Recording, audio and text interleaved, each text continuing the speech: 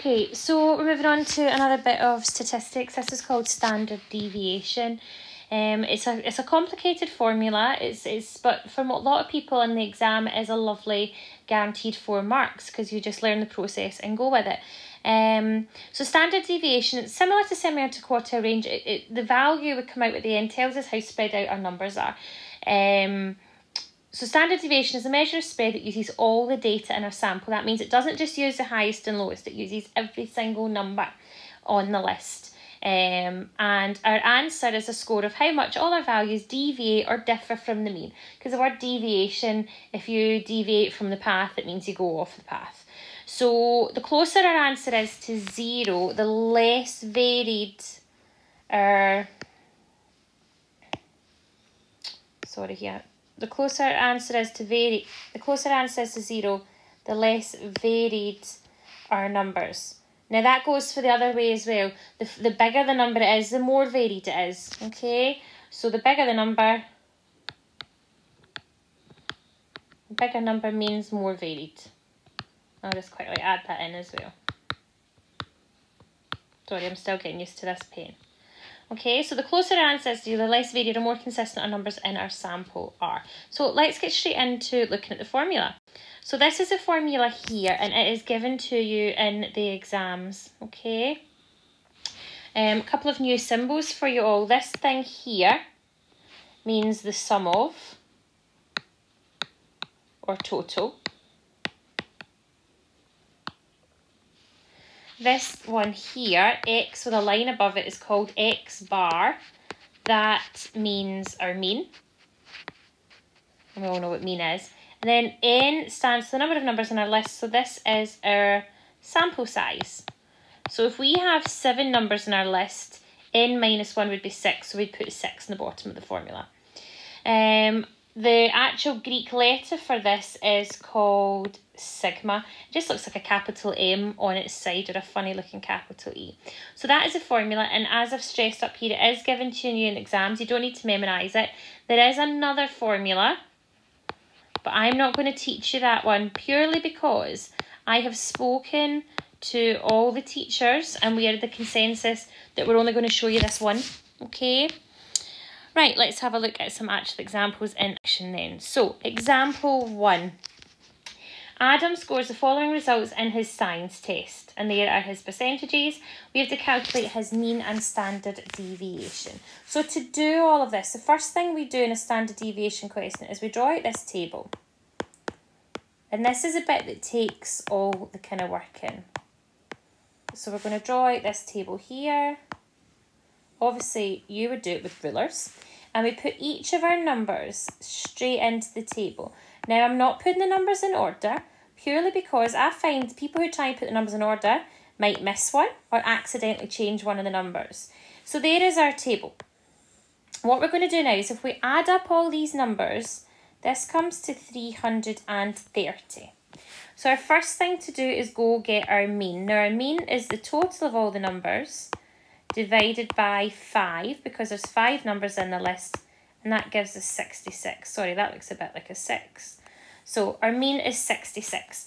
Now this column here, this one, the middle column, x is each of these numbers here, x bar is your mean. So what we do is we take this number here, 56, and we take away our mean, and that gives us minus 10. We then take the 60, take away our mean again, gives us minus 6. We then take the 80, take away 66 again, is 14, and so on. I'm not going to keep writing out all the numbers because in general I don't always have room for this. So 72 take away 66 is 6, and 62 take away 66 is minus 4. Now I'm going to let you into a wee secret here. If you add up all these numbers here, they actually add to 0. Okay, if they don't, something is going wrong, but it's not a huge deal. We don't have to always check that. Okay, this column here that I'm circling, that looks very like the middle column, but the difference is there's a squared on it. So all we actually do is square each of these numbers. Now please remember, all numbers squared turn positive. So minus 10 squared is 100, minus 6 squared is 36, 14 squared is 196, 6 squared is 36, 4 squared is 16. Now you are allowed a calculator for standard deviation, so please use it wisely.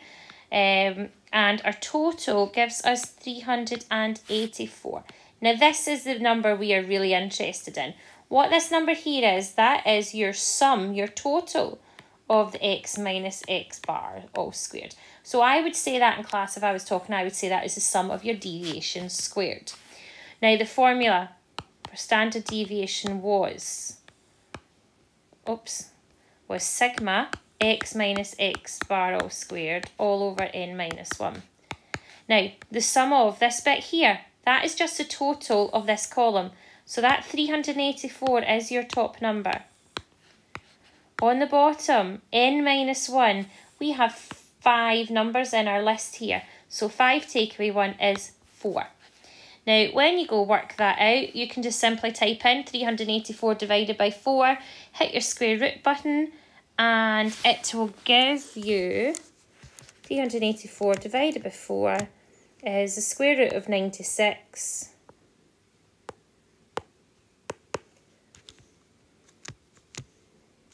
Which is 9.8.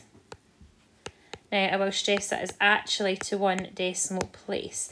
If they don't mention rounding, I would urge you to do 1 or 2 decimal places, never do the nearest whole number. So that is our first example. It looks an awful lot when you glance back at it. We didn't really do anything too complicated. We did a bit of taking away and squaring. So part B follows on from this answer.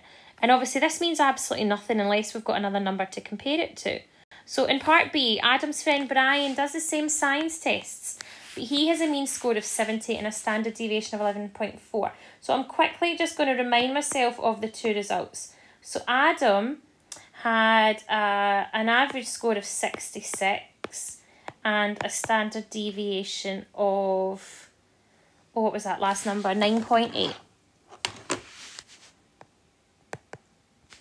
Brian has a standard a mean of 70 and a standard deviation of 11.4. So we have to make two comparisons about Brian and Adam.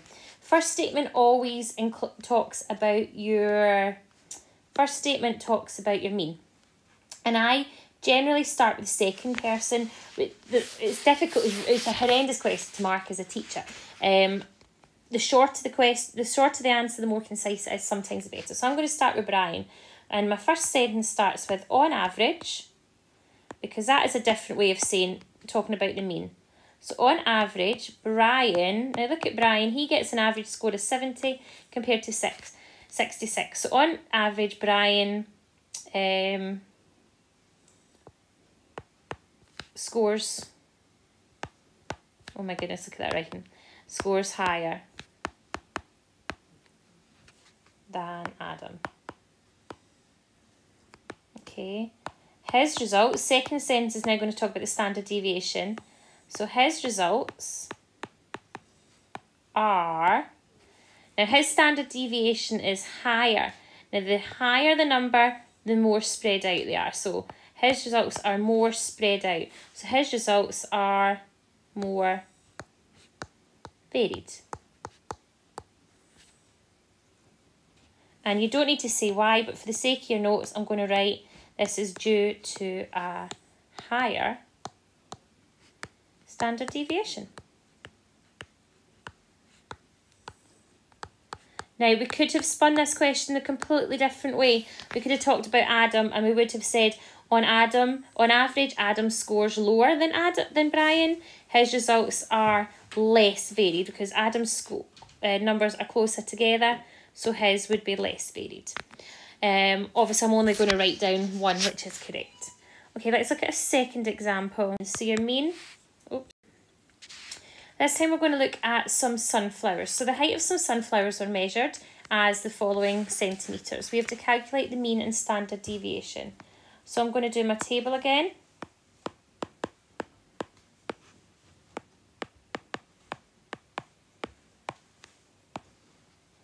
And just putting the numbers into the table, not bothering to put them in order at all, so I don't make mistakes. And if I add up all that column, they come to 30. So step one is get your... So my mean is 30 divided by 6 numbers in this case, which is 5. So to the table, middle column, you do 3 take away 5 is minus 2. 5 take away 5 is 0. 2 take away 5 is minus 3. 9 take away 5 is 4. 1 take away 5 is minus 4. And 10 take away 5 is 5. I'm going to do a quick check that they all add up to 0. Yeah, it adds to 0. And standard deviation, square each of these numbers. Remember, they all turn positive.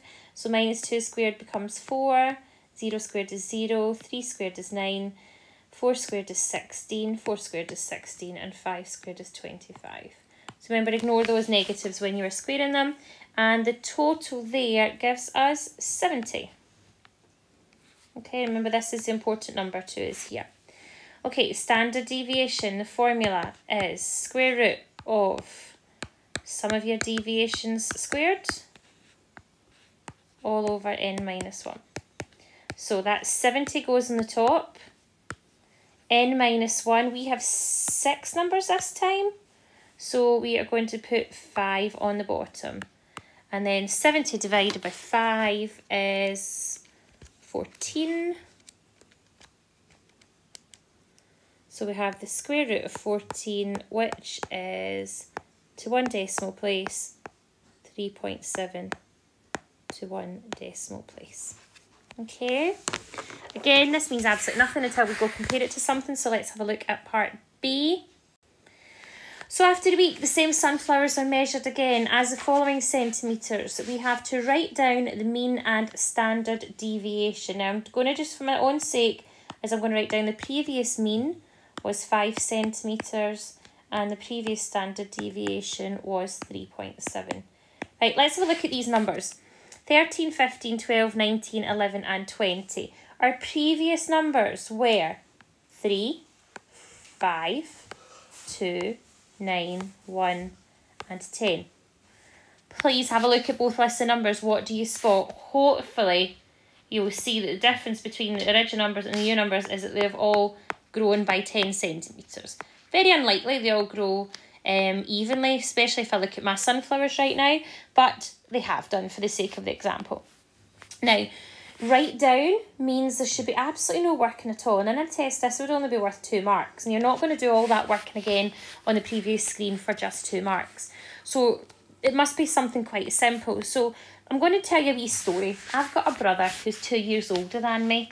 10 years ago, he was still 2 years older than me. Next year, he will still be 2 years older than me. In 50 years' time, if we're lucky enough to still be alive, he will still be 2 years older than me. So as we grow or age, does the gap in our ages change at all? The answer is no. So as these flowers grow, have the gap between all my numbers in my list changed at all? There's still a difference of 2 between 3 and 5, and 13 and 15. There's still a difference of 3 between the 5 and the 2, and the 15 and 12. So they're not changing, they're not any more spread out if they've all grown the exact same. So the standard deviation is the exact same. Okay, and you don't have to say why, but for the sake of your notes, we'll say it's because there is no change in the spread. Okay. Now the mean, let's go back to that example of me and my brother. Our average age just now is 30 something. In 10 years' time, our average age will be 40 something. What's happening to our ages is we're both going up by 10. Same with the height of these flowers. So the average height will go up by 10. So the new standard deviation will be 15 centimetres. So the exercise I have set for you folks is a worksheet. Now it has none of these part B's on it. It is just as straightforward, and it is just lots of the part A style questions. Again, there is bronze, silver and gold. Work your way through them. The answers are on the back. Let me know how you're getting on and if you're struggling at all. Hopefully this has been a good enough explanation, and if you were in class, I would probably spend a good few periods on this because it is important. Later in the week, I will upload another exercise which will focus on the sentence part, because that is the tricky bit, and it's hard because it's hard to get me to mark your sentences and things. And remember, I will always go with the latter part. Anyway, for this worksheet, as I say, you're just doing part A style. So good luck and take care.